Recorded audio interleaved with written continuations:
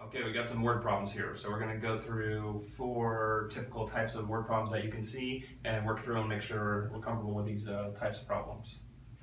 Okay, so the first problem says there's twice as many males as females and there's 402 people in the class. How many females are in the class?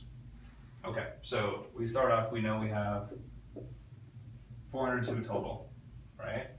And we're going to say twice as many females as males, we said, right? So we're going to say, so we want to have like the same variable, so we have 2x plus x equals 402, right? The x represents the males, 2x represents the females, right? So we add these together, 3x equals 402.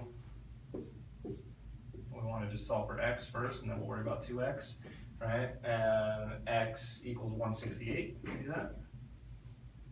2x,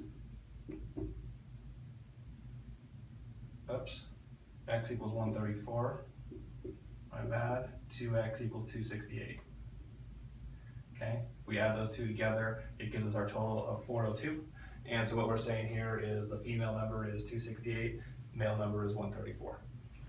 All right, there's our first one. So how to do that. Okay, the next one. So it says we go 180 miles in 40 minutes. Assuming that we continue at exactly the same pace for the whole trip, how far did we go in the first 15 minutes? So right off the bat, what you'd like to kind of do is think, well, too bad it wasn't 20 minutes, right? Because then I could just divide 180 by 2 and know that I went 90 miles, right? Given that it says 15 minutes and that's less, we know that this answer is going to be less than 90. So that should be in our mind right away. Anything that's above 90, you can go ahead and cross out that answer. All right, so simple formula here. So we have 40 over 180, right? So that's 40 minutes, 180 miles equals 15 over x. So this is really the key to make sure that we set up this formula correctly, right? 40 minutes over 180 miles equals 15 minutes over how many miles. We want to make sure we can put like x over 15 because then we get backwards answer. All right, cross multiply 40x equals 2700. That's 180 times 15. Divide by 40 each side. X equals 67.5. All right, and that would be our answer. That makes sense. It's a decent amount less than 90, like we said in the beginning. That's how we do those. Third one. Okay, so you have 2 maps, right? 2 maps, and we say 1 centimeter on the first map equals 10 miles. On the second map, 1 centimeter only equals 5 miles.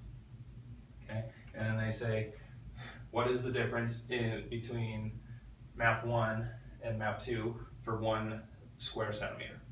Right, so you just need to know how to set this up. So all you really do, pretty simple, is you square both of them and subtract them. Right, so you go 10 squared minus 5 squared equals what? Then we have 100.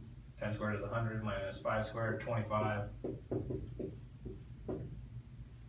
And we end up with 75, right? And so that means that the difference in 1 square centimeter is 75 miles.